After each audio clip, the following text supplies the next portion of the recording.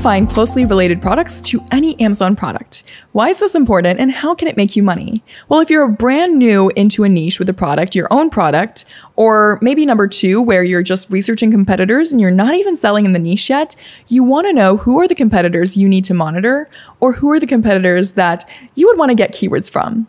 This could mean the difference of having great keywords in your listing or not even being indexed for important keywords at all because you weren't running Cerebro on those listings. So how could you see what are some of the products that are closest to a certain product that you could have put inside of Cerebro? Super easy.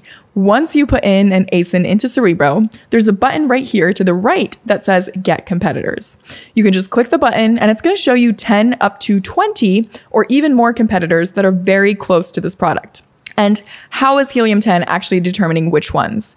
These are the 20 products or so that are ranking for the most similar keywords as whatever product that you put into Cerebro. So this is just, again, a great way to kind of understand who are your competitors, who's in your niche. And then in a later strategy, I'll show you how you can analyze multiple ASINs, multiple products at the same time. This is one of those ways that you can get more than 1 or 2 products into a Cerebro search without having to go and search on Amazon.